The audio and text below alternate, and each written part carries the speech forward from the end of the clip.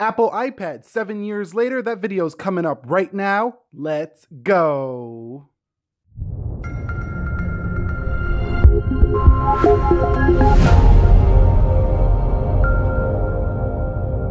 So what is up, guys? Nick here, helping you to master your technology, and welcome to the Apple iPad 7 years later. Yes, this is the iPad that was released way back in 2010 when Steve Jobs took the stage at WWDC to announce this guy. So this iPad right here these days is a little bit clunky here, and this was actually loaned to me by my aunt here based out of California. You can go check her out at Awakenskincarebyneddy. She's an esthetician specializing in holistic and organic skincare, and she's based out of Marina Del Rey. I'll leave her links down below. I just wanted to give her a shout out for letting us use this iPad for this video here. But taking a look at this iPad, this is running a very old version of iOS. We're talking way back in the iOS 5 days. So if I go over here, you can see the old YouTube icon, and definitely not the newest looking of the bunch. But you know, this iPad, surprisingly, this far into the future, runs quite well. As you can see, the older iOS was just very nice to look at, and it just worked very well.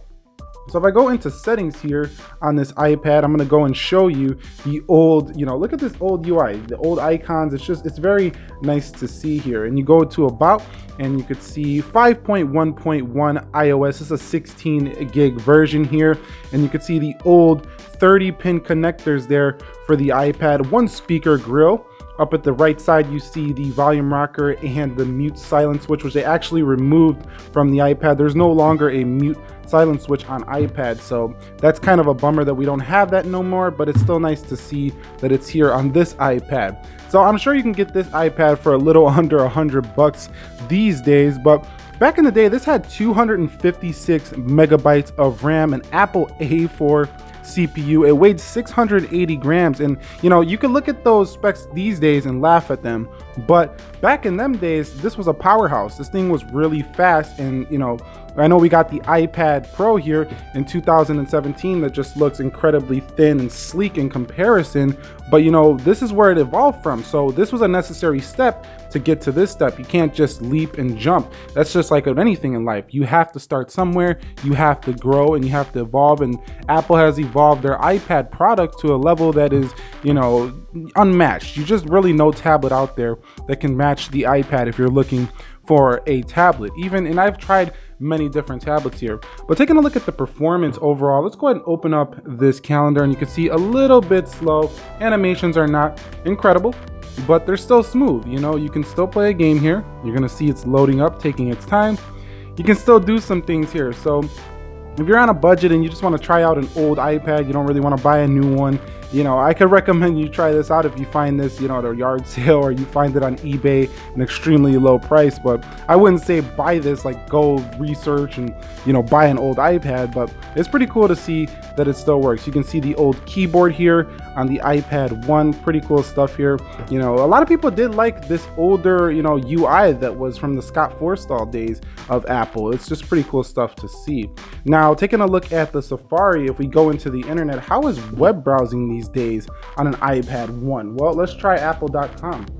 It's funny because the core experience of the iPad is still very, very similar as it's always been. It hasn't really changed much. The UI looks very different, but what you do on an iPad, it really hasn't changed much. But you see, this website is incredibly slow in comparison to a newer device, but you can still do stuff. I mean, it is a little bit laggy there, but you can still do stuff. Now, I think the iPad 2 was leaps and bounds better than this original iPad, but it's still cool to look at. So this thing weighs 1.5 pounds, and in comparison, that's still lighter than most laptops. So even back in 2010, the iPad was lighter than most laptops, so pretty cool to see that. Now, like I say, 256 megabytes of RAM is going to be multitasking is very slow, but we didn't even have an app switcher back then. All we had was this little thing right here, this little dock with apps in it. We didn't have a full, card view, but you can see this is the old days right here. And I think for its time, when we first started iPad, it did work pretty well. We enjoyed this. It wasn't too bad. They kind of flipped around like so, and then if we go and do that again, we go into Safari and it goes into Safari. So I mean, that's not bad for being 7 years old. Most Android devices would be pretty slow back these days if you tried it out these days. So this had AB, GN, and Wi-Fi. This has a PowerVR SGX 535 graphics chip. So, you know, this is the early stages of graphics chips. I mean, the iPad struggled with games, and if you try to load up some new games on this old iPad, you're gonna have some issues. This had a pixel density of 132 pixels per inch, and honestly, that's not bad for an iPad. It looked pretty good because the screen was well calibrated, colors were well balanced, IPS technology, so you can see pretty good, you know, on the viewing angles, so not bad on the viewing angles. Now this didn't have laminated glass, so you can definitely see that the screen does sit behind the glass here on the iPad, but this was a revolutionary product back in the day, and it's still around today, and it's not the biggest market anymore, iPad, but it's still doing quite well. Overall in sales, I mean, the Apple iPad business is doing better than most, you know, phone businesses for some companies. So, you know, you can't say it's something to laugh at here with the iPad business Apple's got going. So 6600 milliamp hour battery. And because these specifications weren't the, you know, most powerful and stuff like that, the iPad's battery life is incredible. This thing can easily go 2 days, maybe 1 full day, and this actually still holds a charge quite well, as I have asked. And going through, you know, a couple more things I want to talk about.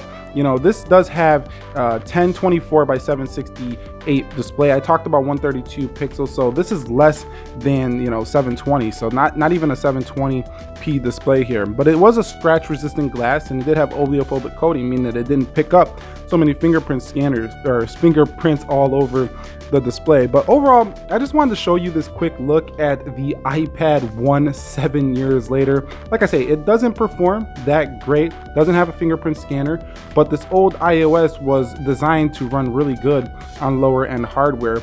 And taking a look at the settings, you can see things just kind of still open up here in 2017. So let me go into calendar.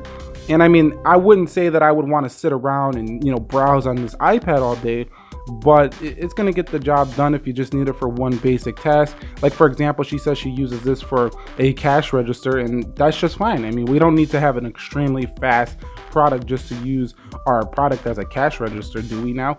But anyway, that's gonna wrap it up here for me of the iPad first generation 7 years later. Like I say, follow her social media links for like letting us use this for this video. It would be appreciated. Links are gonna be down below in the description of this video. And what do you think about the iPad first generation? Let us know in the comments. Do you have one still? Did you upgrade to an iPad 2? Do you collect one as a collector's item? What do you think of this guy right here? Let's talk about it. Anyway, if you enjoyed this video, hit that thumbs up for me. Nick here, helping you to master your technology. I will catch you all in the next one. Be sure to be well, and peace.